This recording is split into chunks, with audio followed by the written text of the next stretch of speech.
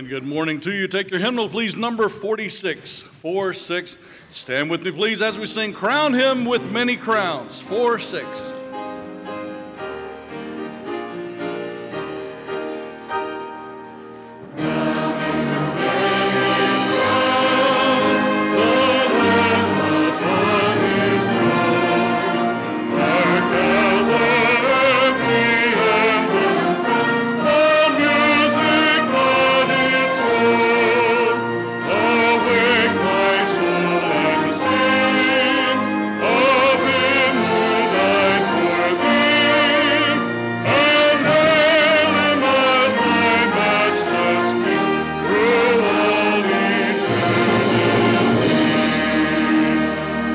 Third stanza, please.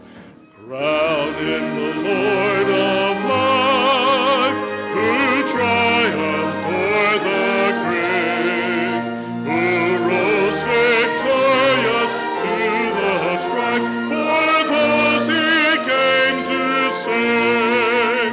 His glories now we sing, who died and rose on high, who died eternal life to bring, and lives that death may die. Crowned in the Lord of heaven, one with the Father God, one with the Spirit ruling from his eternal throne. To thee be endless praise, for thou for us hast died. Be thou, O Lord, through endless days, adored and magnified. Amen. Great hymn. Good to see you on this beautiful Lord's Day morning. Amen. I checked the weather for tonight. I mean, it always will say 98%, 95%. It said 100% chance of rain tonight. So they're so sure of themselves. But I appreciate your faithfulness in being where God would have us to be as his people on this, and as I said, this beautiful Lord's Day morning. Are you glad you're saved? Amen. Let's pray together. Father, we are glad that we are saved, and not just saved, Father, but sanctified and secured. We're glad, Father, that we have this, your church, the New Testament church, the assembly of your people that you gave to us in your great wisdom. And I pray that we will not waste the opportunities that are afforded all of us here today to worship you, to give to you, to hear from your word, and to have the fellowship of the Spirit. And I pray, God, that we'll not waste it to your honor and to your glory. If there's somebody here today who on this rainy morning has come into this place and not saved, may they know they're not here by accident, and that you have a message for them as well. In every way, speak to our hearts. Please, in Jesus' name. Amen and amen. Be seated. As you're seated, number two, Come Christians, join to sing.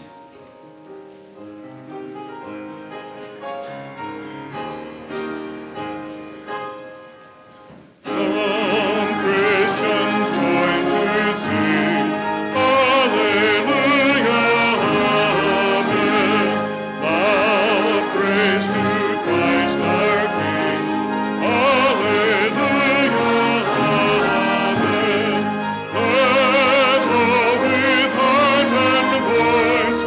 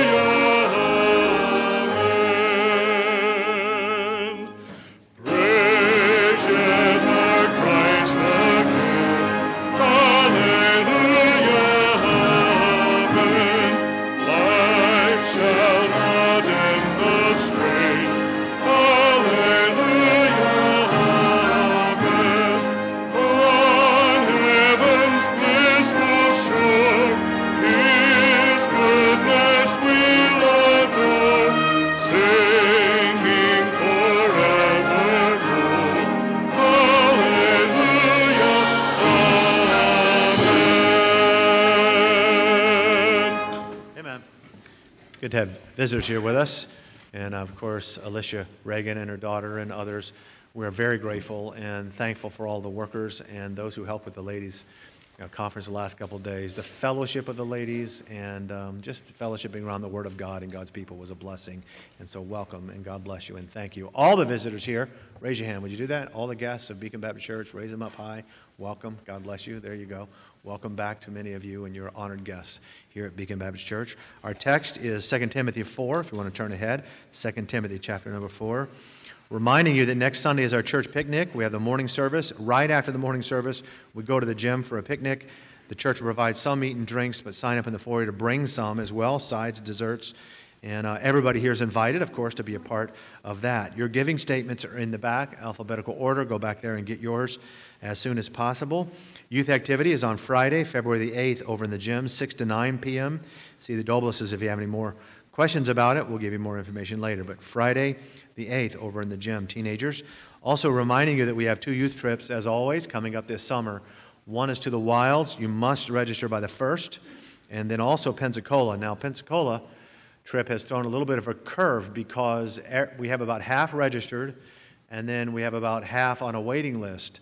So that week is already filled up. So if you want to be a part of it in any way, shape, or form, you need to sign up by today. So forget about the 17th that we've been announcing. You need to register by today. And so young people and parents, there won't be any delay on this. I hope you'll do it. If necessary, we may move it to another week so that the ones who do register by today, okay, even the other weeks are filling up, that we'll get all of our young people in on the same trip. So please keep that in mind. Mission trip, going to Wales. If you're interested, sign up in the foyer. There's a meeting tonight for anyone and everyone interested in going to Wales right after the evening service. And so don't forget about that. Some information will be passed out to you that you can pass out to others as well. So be here. Brother Chris Eastap has blessed us in the past. If you want to hear a young man who is sincere from head to toe, his love for God, his service, his ministry, he pastors there in Waynesville, and is just sincere, a godly young man, come here tonight and hear my friend, Brother Chris, and be in your places for that. And again, to all of our visitors who are here, God bless you, and thank you for being here.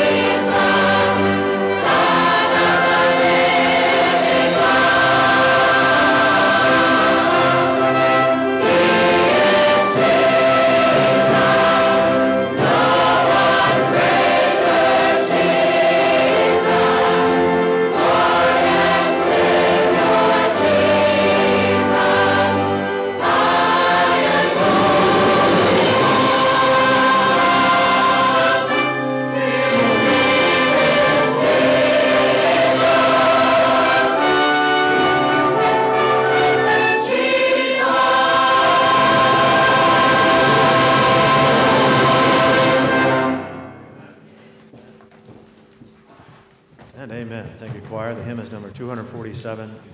And we are honored this morning. Many of you know Amy Street. And, of course, Bob is going to be baptized a little bit later. But the lady who led her to the Lord, longtime veteran missionary in Japan, is visiting with us. And we're blessed to see her and her fruit, spiritual fruit in the Lord. And so God bless her. And if you get a chance, just say hi to her and pray for her for sure as they continue to minister. 247, let's stand, shall we? The old rugged cross, 247.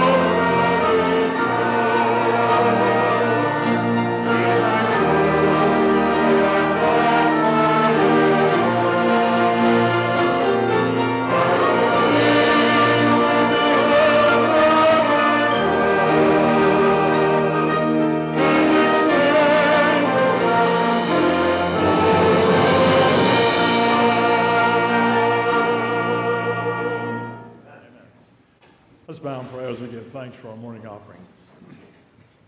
Our Father, once again today, how grateful we are for the cross which purchased our salvation. Our Father, we thank you that you offered to us as a free gift by grace through faith alone. Even now, Father, we give back to you a portion that you blessed us with out of grateful hearts for what you've done for us and for what you've given to us. And we give you the praise in Jesus' name. Amen.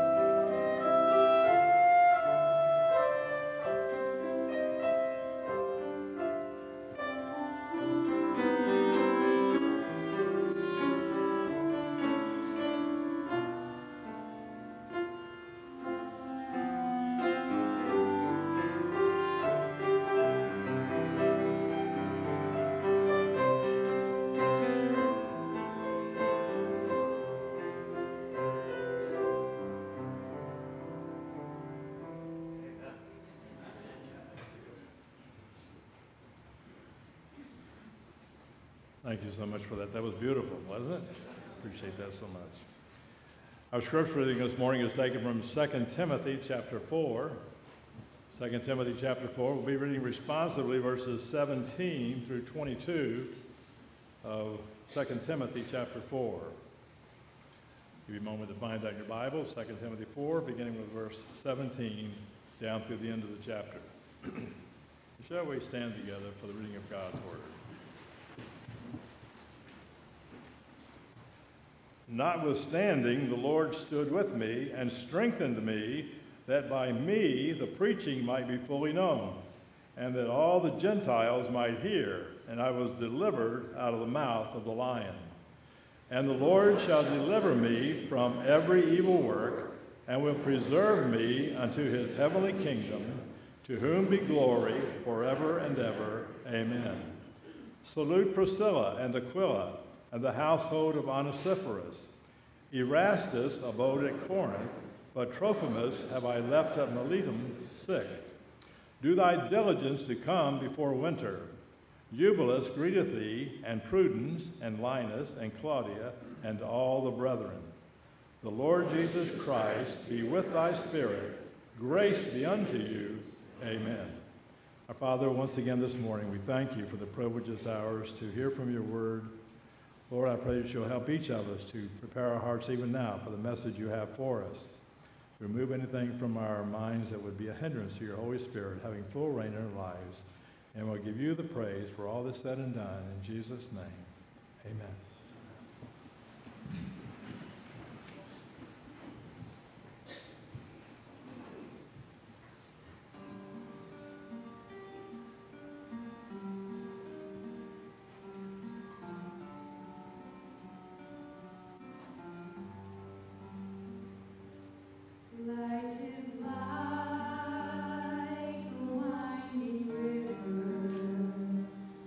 Valley slow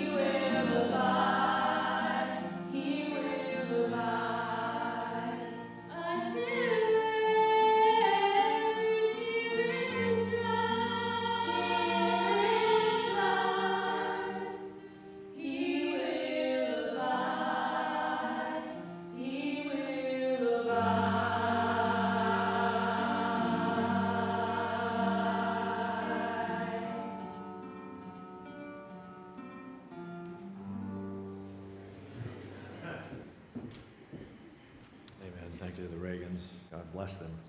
Look again this morning, if you're with this text, verse 20.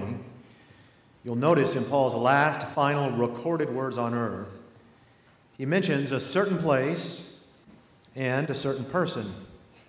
Verse 20, Erastus abode at Corinth, but Trophimus have I left at Miletum sick. Now, the place, you'll notice in the text, is called Miletum. And the person who's associated with that text for all of eternity now is Trophimus. Trophimus, you may recall, was no stranger to young Timothy, to whom Paul is writing this, his final epistle. In fact, Trophimus, just like Timothy, was Greek, and that he had a Greek father. Also, just like Timothy, he's a man who is listed in Acts chapter 20 and verse 4 as one of Paul's companions during that great third missionary journey.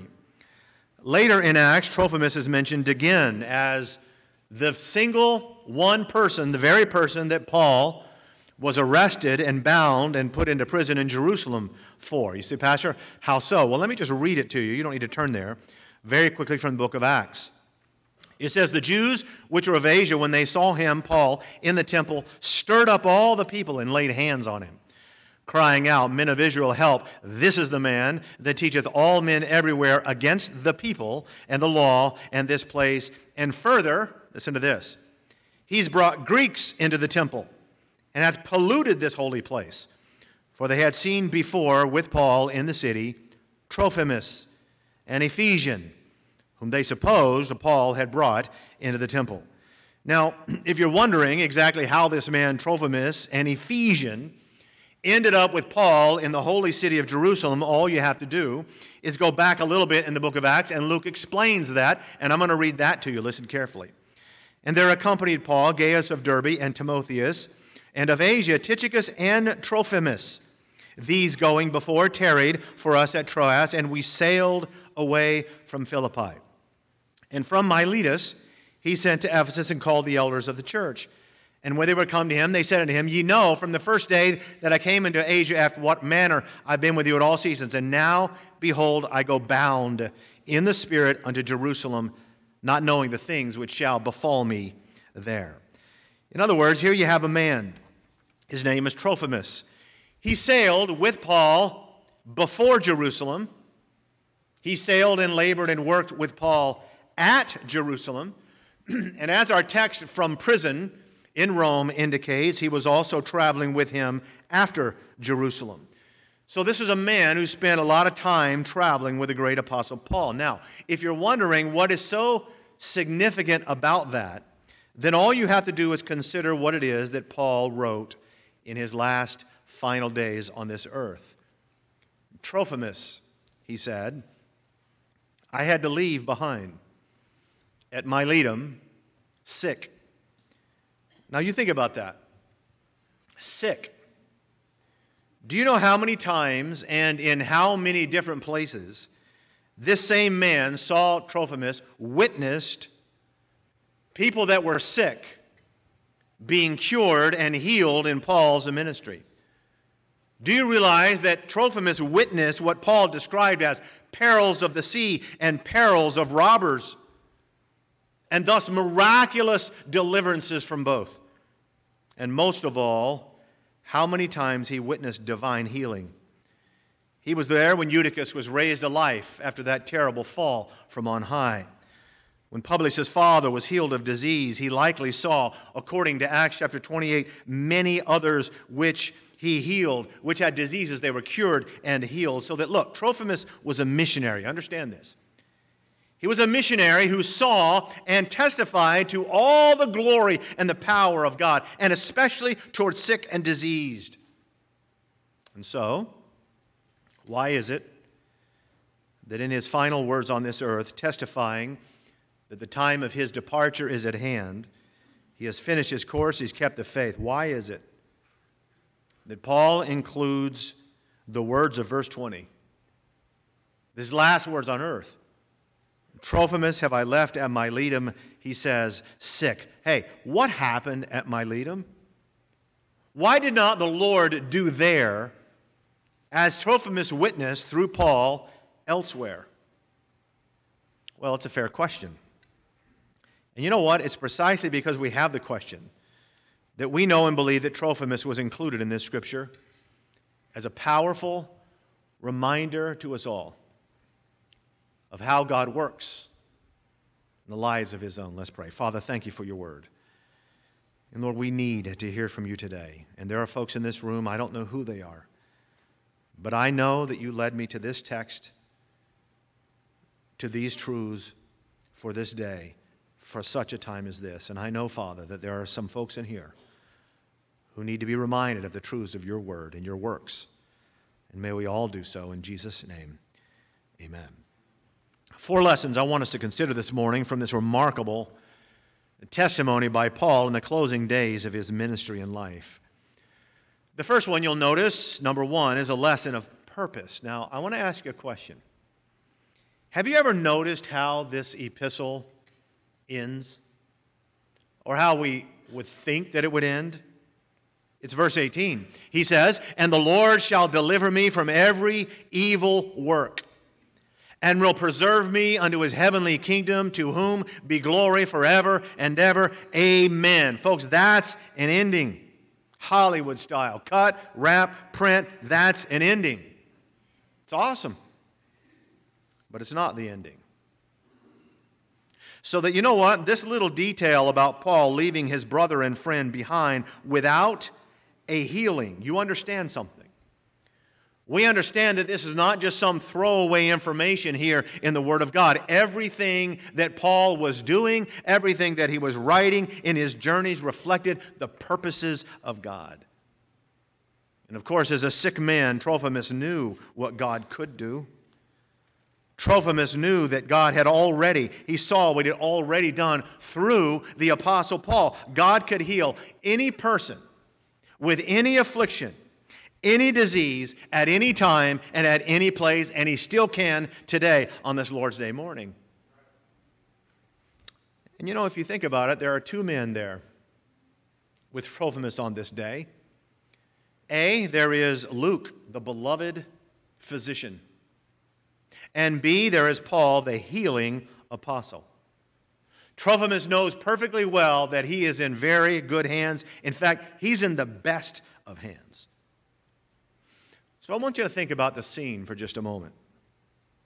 Trophimus is one of Paul's earliest converts when Paul first went to that great city of Ephesus with the gospel. And now, some years later, as a faithful servant of God and a servant of God's man, you see him in Scripture. He's traveling, folks. He's ministering everywhere with Paul, including the holy city of Jerusalem. He was a Greek, but he was now a devoted follower and servant of the Lord Jesus Christ. And now, as Paul is soon to return to Rome, on this Paul's final trip to his very execution, there's at least one man who really wants to go along. You see, verse 10 says in our text, Demas has forsaken him.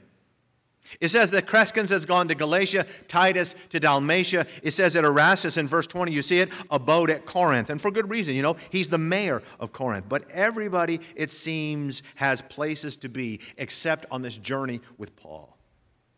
And so it is that Paul says in verse 11, only Luke is with me. Only Luke is left. It's a pretty sad scene if you think about it.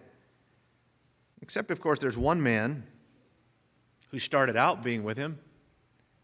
There was one man who was still there at the very beginning of the end, and he wants to travel with Paul no matter what. His name is Trophimus, and so I can picture this. There on the quay at Miletum, the master of the ship that Paul is about to sail on blows that final horn as a signal for all the passengers to board. And there is Paul, and there is Luke.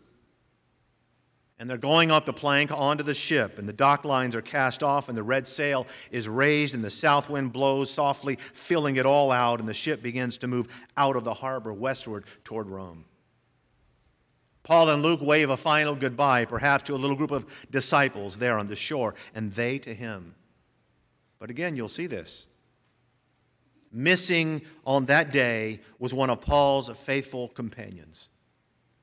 He is far too ill now to make this journey. And you can see his pale face. His friends perhaps raised him on his bed. Maybe he can witness a final departure of Paul. Maybe he's able to lift a hand and a little feeble gesture of farewell. But you know he would fall backwards, exhausted on that meager pallet. Of all of the journeys that he had ever taken with Paul for the cause of Christ, this would be his most anticipated. You realize he's waited 2 full years, the Bible says, while Paul was incarcerated, to have this great reunion. But Trophimus, you see, was too sick to walk, too sick apparently even to be carried on board to that ship. And you can see in the text that clearly both Trophimus and Paul had planned for him to be on this journey, but something happened. Something that brought deep, deep disappointment. Because somewhere in the midst of all their plans, Trophimus fell sick. Very sick. You realize that Trophimus and Miletum are included in the last verses that Paul would ever write on this earth. These are his last words. But why these words? Why sick? Why Miletum? Why left there? That sounds so despairing. Why can't we see Paul maybe leaving him on that other place of victory, that little island? It sounds like Miletum is called Melita.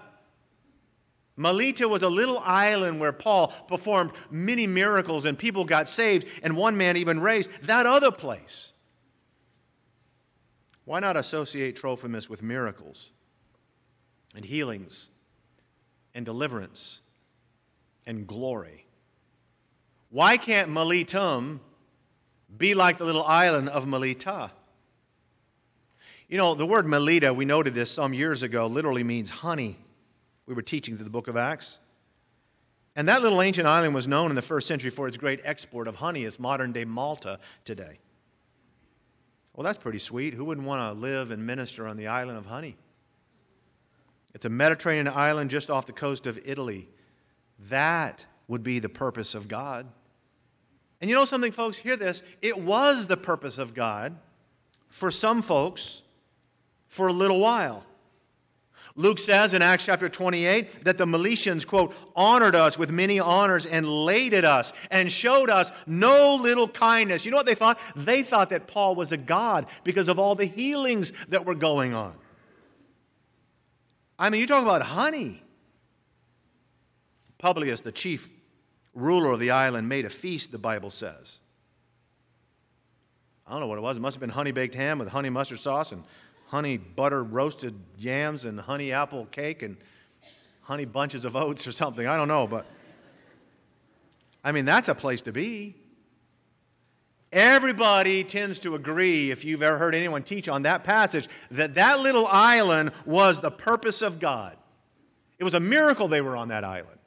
And you know what happened there? People got saved, sicknesses were healed, faithfulness was rewarded, preachers were treated like demigods. I mean, what could be better than that, amen?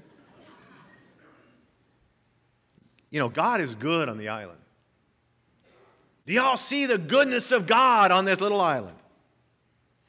What people tend to forget is that the same immutable God is just as good when sickness wasn't healed at the harbor. The same man in either place. You know, there are a few commentaries from the Faith Healing Prosperity crowd. And if you read them and you read this text here in 2 Timothy, they have the opinion that Trophimus and their opinion about Miletum and Trophimus is frankly pretty whacked. They say the only explanation for Paul's confession in verse 20 is one of three things. A, Trophimus didn't have enough faith. B, Paul was backslidden and lost his anointing. Or C, sin in Trophimus' heart led to this sickness and thus his judgment. Now, folks, I'm telling you right now that is pure slander and carnal thinking. Did they forget that Paul himself had a thorn in the flesh his entire anointed ministry? And it was a thorn that God never removed from him. Did they forget that Elisha, the healing, miracle-working prophet, died? And you know what it says in 2 Kings 13:14? It says Elisha was fallen sick of the sickness whereof he died. That's Elisha, a prophet. Did they forget the words of Mary and Martha, who said, Lord, behold, thou whom thou lovest, he is sick. And the Bible says in 11 verses later, Lazarus is dead. Jesus loved Lazarus. Lazarus is dead in the same chapter. Please hear this. The island and the harbor were both in the purposes of God. And if you're here this morning and you're on the island and things are great and your health is good and the honey abounds, then you give glory to God for His goodness, for His power, and for His grace. There is no cause for pride in the purposes of God in a believer's life. If you know someone who's on the island of that blessing and you're not there, you rejoice with them that rejoice. Because there is no cause for envy in the purposes of God. And by the same token, if you know of someone or if you yourself are afflicted at Miletum and that sickness has led to some great overriding disappointment, then recognize this indisputable truth. God is God on the mainland just like He is on that island. Our Lord Jesus loved Lazarus when he was well, and Jesus loved Lazarus when he was sick and died of that same sickness. You know, Acts 9:37 says that Tabitha was full of good works and alms deeds. Now think about this. In this verse, it says she was full of good works and alms deeds. That means giving of herself. She was a giver. But the very next verse says it came to pass that she was sick and died. How does that make sense in the health and wealth crowd? You say, but Pastor, this is Trophimus' last trip. Probably. But we know it's Paul's last trip. And you know, beloved, while we may not always understand the purposes of God, we should always trust the wisdom of God. God will never lead you where His grace will not sustain you. Which brings us to the second lesson. A lesson of purpose. Number 2, I want you to notice there's a lesson about planning. In other words, you realize that neither of the two places I mentioned a moment ago, that little island or this place where he had to leave Trophimus, do you realize that neither of those were originally on Paul's map? In the latter, he's in chains, as you know. The island was a result of shipwreck, and they floated on pieces of a board. Miletum is a result of a long jail term and extradition for death. It is a reminder that the faithful servant of God can always, always expect the unexpected. Both unexpected blessings and unexpected burdens. Oh, that just doesn't work for me because you don't understand, I'm a planner and an organizer, and I'm a detail person, and I like to know where I'm going and exactly what I'll see when I get there. Well, all right. Make your plans. I make plans. I've got plans already for this coming year. But you know, the Bible doesn't say the just shall live by their perfect plans. It does say the just shall live by faith. But preacher, I don't like to be surprised. Well, surprise. You'll never believe where you're going to be in 5 years. You know how true that is? You cannot believe right now where you're going to be and what's going to happen in your life, good and not so good, in 5 years. I was visiting one of our men in the hospital, and his nephew was there, and he told me about a surprise his little boy gave him at church one day. They were sitting in church, and his little boy leaned over to him, and he said, "Daddy, fire trucks be here soon." I like fire trucks. This little boy was a prophet because in 30 seconds, fire trucks showed up at church, sirens blaring. You know why? Smart boy. You like fire trucks? Pull the fire alarm. Amen? I wish I'd have thought of that when I was little because I had to set actual fires in order to have fire trucks come to my neighborhood.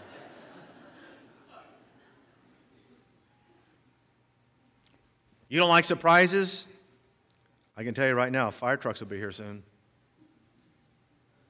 You know, folks, humanly speaking, we look at what happened here in this harbor, and we say it doesn't make sense. I mean, after all, You think of the times that Paul has needed Trophimus. You think about of all the times that he needed a companion to travel and accompany him. This is it. At my first answer, Paul says in verse 16, no man stood with me. Trophimus could have been there. And here's the man to do it. Think about it for a moment. Here's the man. He's got the passport. He has his ticket. He has all the Roman credentials. He's a missionary who's anxious to go. He knows the language. He knows Timothy. He knows Luke. It was all planned and perfect. And our favorite expression is, you can tell it was meant to be. Or today's lingo, it was a God thing. Except, of course, it wasn't meant to be. And it was still a God thing. I never see anybody or hear anybody see this didn't work out, this didn't work out, this didn't work out, this didn't work out, and there was a huge disappointment. People say, amen, that was a God thing. It's always when they got an extra paycheck out of nowhere. It's interesting to me that in verse 10 it doesn't say that Demas was sick. Why can't Demas be sick? If anything, it says that Demas left Paul because this present world had a lot to offer, so he was doing quite well. He was prospering. It doesn't say that Alexander the coppersmith did me much evil and now he's sick. It doesn't say he's sick at all. It says that Trophimus. Beloved, think about it. Paul did not want to write these words down. He didn't want to write, Trophimus have I left behind at Miletus sick. He didn't want to say these words because it was never in his plan. But we know that it was always in the mind of God and thus the Word of God, which is eternal. In other words, there's nothing wrong with unplanned or unexpected blessings. Nor is there anything wrong when there's unplanned or unexpected burdens. Just remember what is expected of us is faithfulness, and what is unexpected to us was already foreseen by a loving Father. Always. And yes, the just shall live by faith. You see, but Pastor, that means there's going to be disappointments in life, you think? Yes. But you know what I've learned? That when the disappointments come from heaven's viewpoint, from eternity, they're never as disappointing as we think they'll be. They're never as disappointing as you think they are, not from God's viewpoint. A few months ago when I first got the Toyota RAV, I'm driving and I was going down US 1 from Earl Stewart. And I'm sort of driving and checking everything out, and I was told earlier that there are 3 power settings for performance. Normal, economy, saves gas, and sport mode. Muscle. Well, there's a button down there. It's kind of hidden, and it says sport. It's for sport mode. So I'm driving. I got kind of excited because I know it's only 4 cylinders. It's still, 200 horsepower. But, what could it do? But I did push it with anticipation, and I'm not kidding. As soon as I pushed it, there was this loud, awesome roar like the glass packs on a Mustang GT. I was like, whoa. Now, my head didn't go back. I felt 0 G's.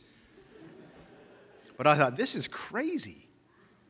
And at that very second, this loud Dodge Challenger passed me on my left. And there goes the roar. You know what I was? I was disappointed. But you know what that disappointment was for me? A good thing. Because you know what I would be with a 580 horsepower twin turbo Porsche 911? I'd be in jail. Or the ER. Every believer's life, we preached a message years ago on detours and disappointments following Paul through his missionary journeys. Every believer's life is filled with detours and disappointments. Which brings us to the third lesson of the text. Number 1, a lesson of purpose. Number 2, a lesson of planning. Number 3, notice a lesson of promise. See, Pastor, why promise? I'll tell you why. Because you'll notice verse 20. is written after verse 18. Verse 18 is a statement of faith, and it's true. And then comes verse 20. In other words, here, let me ask you a question. Is Trophimus, the servant of God, still sick today? Say, Pastor, why didn't God heal Trophimus? Beloved, He did. And by the way, He may have healed Trophimus the day after Paul left. And so he went back to Ephesus, that short journey. He went to his hometown where Timothy was the pastor, and in about 20, 30 years, John himself would become his next pastor, and they may have served for many years together. That may have happened. Or he may never have left Miletum, and there in that harbor died of that sickness. But either way, he's not sick today. In fact, not only is he not sick, he's in perfect health, and he's with Paul, also not sick. I think it's fascinating what Paul says about his impending execution in this text. Because, he's already testified that his departure is at hand. He's ready to be offered. What a word that is. He has finished, he says in verse 7, but then he says this again, verse 18, and the Lord shall deliver me from every evil work. Wait a minute, deliver you from every evil work? What about the evil that's about to behead you? Paul, you just gave this great statement of faith that he will deliver you, that he delivered you out of the mouth of the lion. That's a few verses before. Is he going to deliver you from every evil work? Verse 18, and the Lord shall deliver me from every evil work and will preserve me unto his heavenly kingdom, to whom be glory forever and ever. Amen. You see, beloved, it's not just a platitude. It is for some people. It's not to me. Sometimes the healing is here, but always for a Christian, the healing is there. The Apostle John said of heaven, and there shall be no more sickness. The island and the harbor, they're both temporary. So that you know something, sometimes you're in a great place of blessing. It's an island of honey. But God calls you to move on. Sometimes you're at a place of sickness and disappointment, and for Paul and for Luke, they were called to move on. The point is this. They're all temporal. Things that are temporal are temporal. And that includes the rain and the sunshine of this world. What is eternal is the presence of God and the promises of God and the provisions of God in glory. Which very quickly brings me to a last and a fourth truth. At least for me, it's a lesson of perseverance. Say, why, Pastor? Because think about it. For 2 years, while Paul sat in a Caesarean prison, Trophimus could have become bitter or guilt-ridden or ashamed because he knows he's the reason, he was the pretext for him being in jail in the first place. We saw this man, the mob was there because we saw Paul bring a Greek into the temple. It's not true, but they saw him in the streets of the city with him. And so, Trophimus could have said, for 2 years, I'm the reason, and I'm sure there were some believers who even said it. Some of those really Orthodox Jewish believers, Trophimus, you should have had more wisdom. Now Paul's in jail. He could have been bitter, ashamed that he was the purpose and the reason.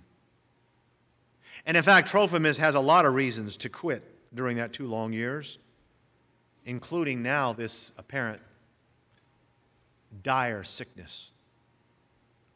But here he is at the very last.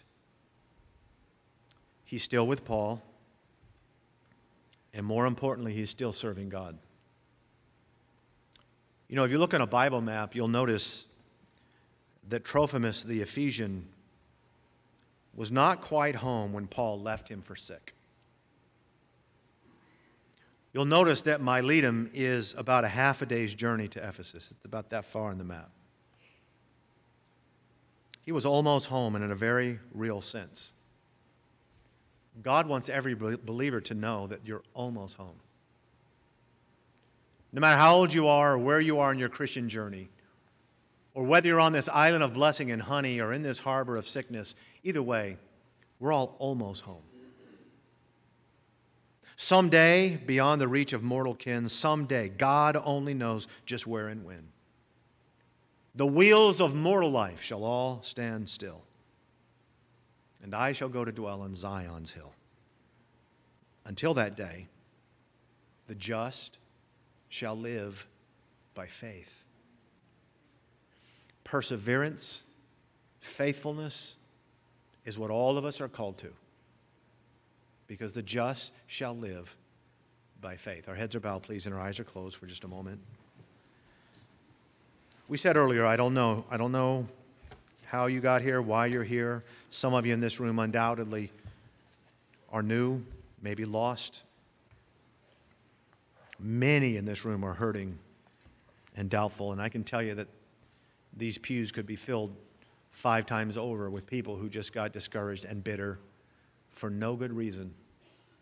They went through a trial and they had the wrong idea, really the wrong doctrine about who God is and how He works. Pastor Blalock, I'm here today, and I'm a Christian. I'm a child of the living God by His grace. But I needed the message today. I needed the truths that are contained in this little simple farewell address by the Apostle Paul in the Word of God. I'm saved, but I needed the message today as a believer with heads bowed. Who would say that? Would you lift your hands through the building as a testimony? God bless you. Amen. Amen. So many. Maybe you're here today and you don't know for sure that you're saved, that you're a child of God. I won't come and embarrass you, but we would love to pray for you. And without anyone looking, people can pray without knowing who it is as well. Pastor, I'm here today and I'm not sure that I'm saved. Would you pray for me that I could be one of those counted among the faithful? One of those who knows that he's ready to go. And this man Trophimus, sick and dying, was ready to go. Paul said, I'm ready. I'm ready. I know where I'm going. The time of my departure is at hand. Can you say that? Can you say that you know there's a crown waiting for you? Because Paul could, and not because of his good works, because he put his faith in Jesus Christ. Pastor, that's me. I need to be saved. I don't know for sure that I am. Would you pray for me? Heads bowed, eyes closed. Who would say that? Would you lift your hand? This dear lady. Anyone else? Just raise it up there really high till we see it. God bless you. We're going to pray in a moment and have a time of invitation. If God is speaking to your heart, won't you obey His voice? Father in heaven, thank you for the whole counsel of God. And thank you, Father, though we don't know much about this man, your servant, we do know that he traveled often, far and wide with this apostle. And we know, Father, that for whatever reason, in your great plan and in your wisdom, he was allowed to become sick and allowed to be disappointed because of that sickness. And so we pray, Father, that his example of faithfulness and your example of so great faithfulness will encourage us to live by faith, to trust you, to be grateful when we're on the island of miracles and blessings, and grateful we're in the harbor of disappointments and detours. For these who've asked for prayer, draw them to you, please, in Jesus' precious name. Amen and amen. Let's stand together, shall we?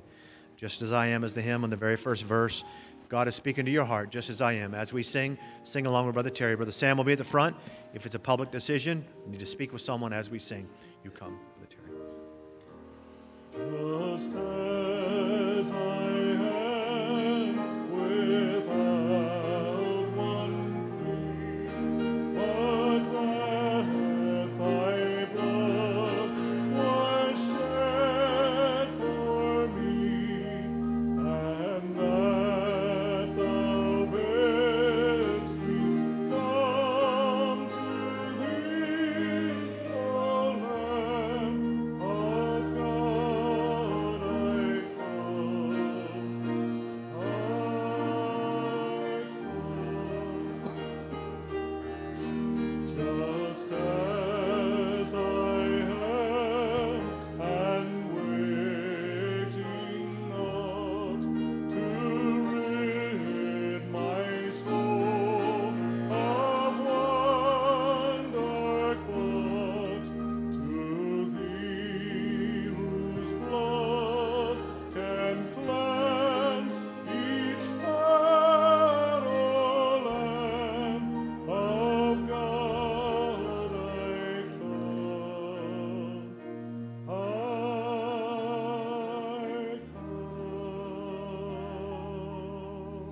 And amen. Be seated. We're going to baptize. It'll take just a moment. Brother Terry's going to come lead us in a hymn.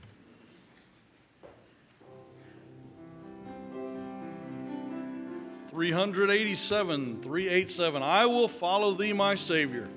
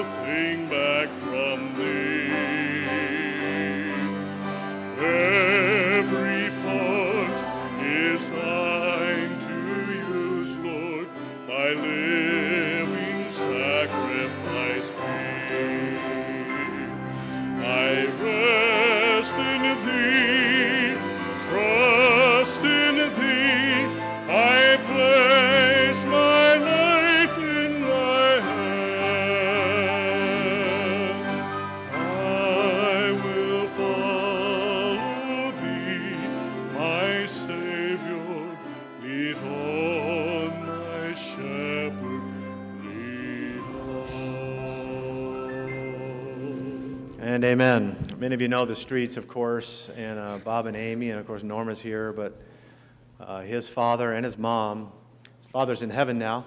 Bob flew with Eastern Airlines many, many years ago, and for many, many years with Eddie Reckenbacker, and then he flew for Eastern.